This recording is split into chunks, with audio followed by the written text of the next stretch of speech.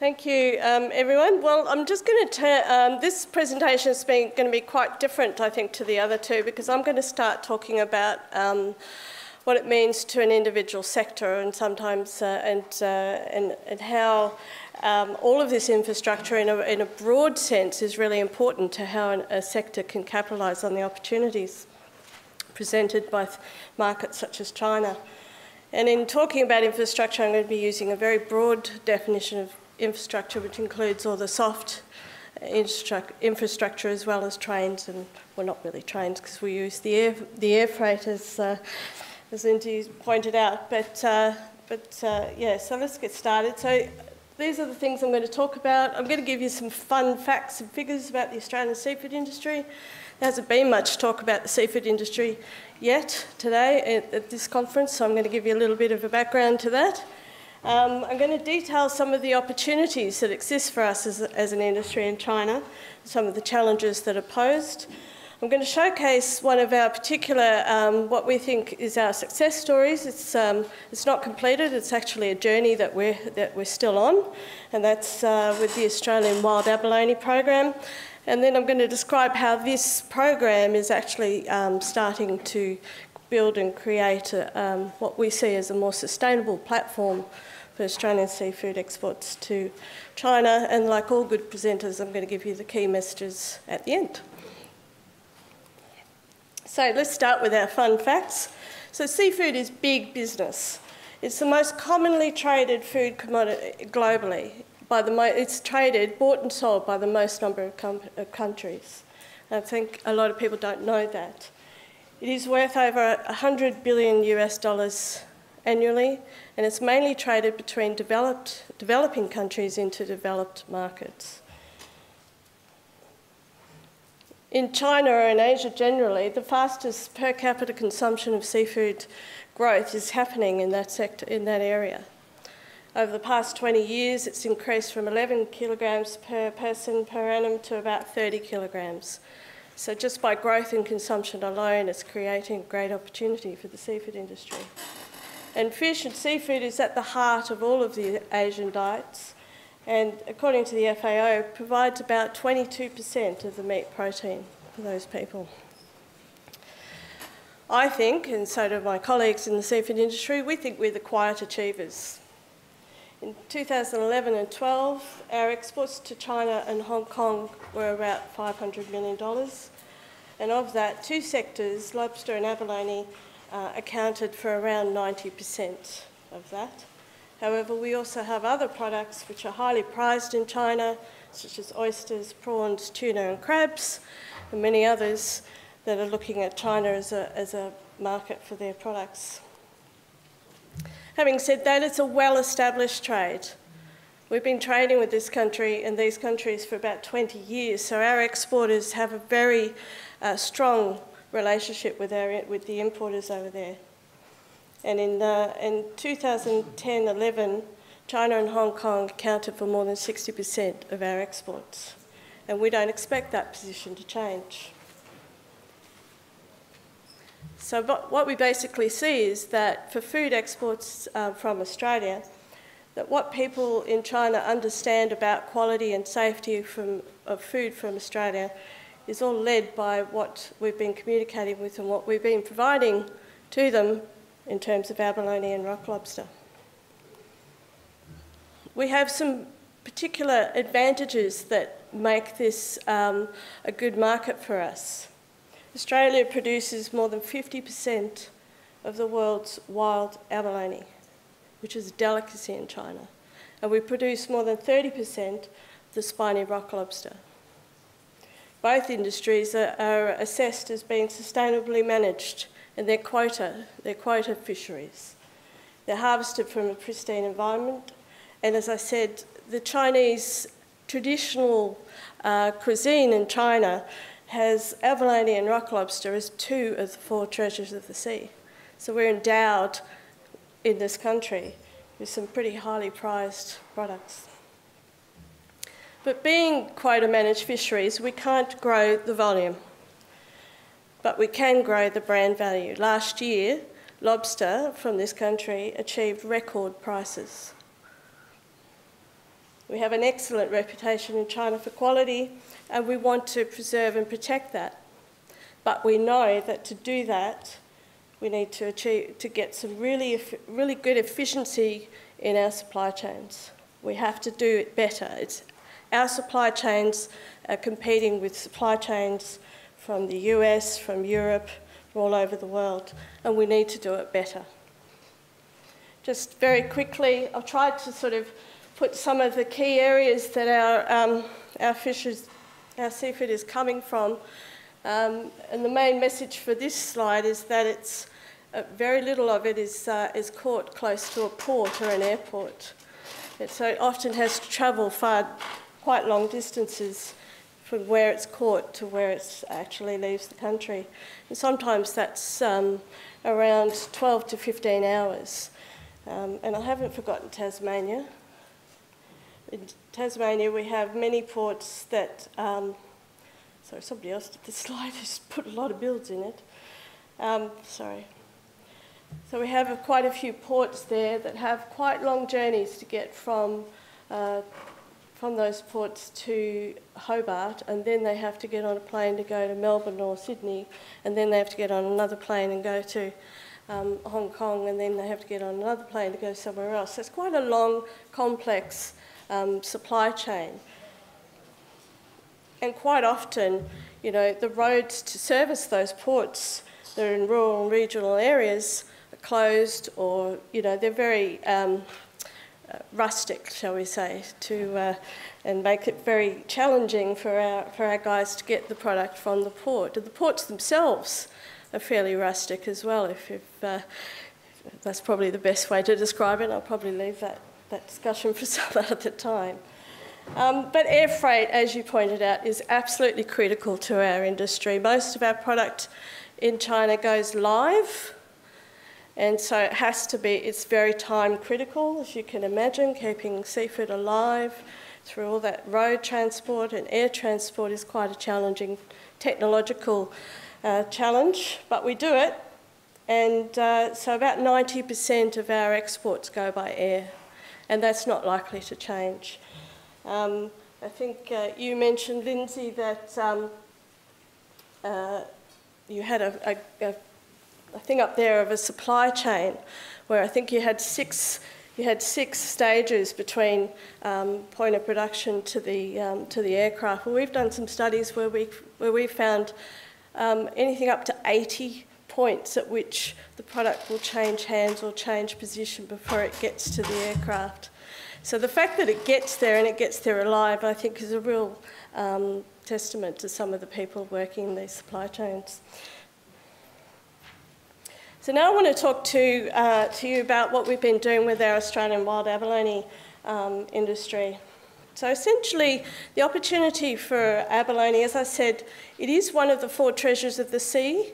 It is part of the Chinese culture, but China, as we all know, is modernising, and so we're finding that the demand for abalone in the traditional cuisine sense is actually declining. We can start to see a decline, and so the aim of the project, or the work that we're doing, is to stop that decline and to try and modernise abalone, make it trendy, make it cool, by introducing new cuisines and a number of other activities that we're involved in. So I just want to talk a little bit about the approach that we've got for this project, which is, as I said, they've been working together, the importers and the exporters, for about 20 years or more. So they have really good relationships. But essentially, that's all that that's where our information flow stops, really, with the market. So we've spent the last few years trying to understand what is happening between the importer in China and our customer, the people who decide whether or not they're going to buy abalone. And so we're really trying to focus on that supply chain on the other side of in the market. And we've come up with a number of activities. I'm just trying to summarise it here. It's quite a complex program. I could probably talk to you for hours about it if you're interested. But essentially we're looking at building collaboration through the supply chain. So working with our importers to get closer to those people in the supply chain in China, to understand how it gets there and what they need from us to make sure that the product that gets to the consumer is of the quality that we want it to be. We need to establish our credentials, and this is where some of the infrastructure that people have been talking about, our government policies and processes about the sustainability, the food safety, that's all really important, but let's explain it to people in ways that they can understand and relate to. And so we have a full education program working with our supply chain to differentiate our product in what's becoming an increasingly competitive market. And these are our exporters. We've got 10 of them at the moment working together, represents about 80% of the wild abalone production in Australia. And we've come up with this certification trademark which sits alongside their individual brands. This is not about, you know, swapping brands or trying to get everyone to brand together. This is about allowing them to add value to their brands by capitalising on our sustainability credentials, our food safety credentials, and we've also implemented some new technology around protecting our product from fraud. Those of you who deal with China would know that fraud and substitution is a big issue. And so we've implemented, or working in partnership with a company called Nanotag. Again, I could give a whole presentation on this, but it's a microdot that is now impregnated into the plastic bags that the product is put into when it's frozen. And it's tamper evident, which means that if somebody tries to tamper with the product, the receiver knows that it's been tampered with. So this is all part of our integrated information package, if you like, to support what we're doing, what the companies are doing to market their product, which is it's an underpinning platform which is heavily reliant on our infrastructure. We presented, as part of our supply chain education program, we presented these credentials at a meeting in Hong Kong. We invited about 80 people. We got 150 turned up. That's how interested they were in our seafood. And in fact, the comment from the Australian people said, well, that doesn't usually happen. You invite 80 people, you get 40. And I said to them, yeah, but this is abalone. So these guys were just enthralled, we like to think, with our video. We've created, we launched this video, which you can download from YouTube, which explains our credentials. Patrick's laughing because he's in the next video. So we have one video which tells the story of the abalone from the point of view of the diver, and then we have another video which tells the story from the point of view of our credentials. So it's the Australian government backing an industry saying, yes, this is what the industry is saying is true. We can verify this. And this was an important message. The feedback we had from our Hong Kong seminar was that was just absolutely incredibly vital. It was it wasn't just us saying, it wasn't just marketing spin, we had the government backing, so it was particularly successful.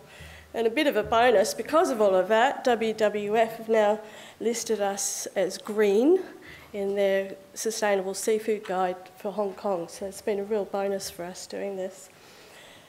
So that's just a quick journey through a fairly large and complex project that we're working on to improve our abalone exports to China. But in terms of infrastructure, I thought I should talk about what we've learned from that and what we need to do to build a sustainable export platform in the future.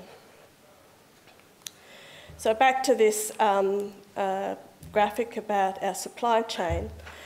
By working with the basic premise we believe to create this sustainable platform is to work with our supply chain to understand where the influences are from an industry point of view, where the influences are from a political point of view, and then use those relationships to get better market intelligence.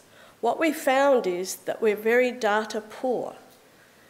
We think we know what we're doing, but we actually find ourselves trying to interpret things from our perspective when we really need to be interpreting things as a whole supply chain. Only by having the supply chain working together can we get enough information to make sure that our strategies are adequately targeted.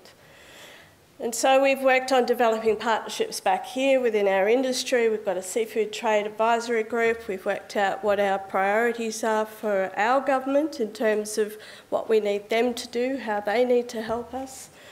We've been developing partnerships in China. We're about to sign an MOU with the China Cuisine Association, which will help us understand and get a lot more market intelligence.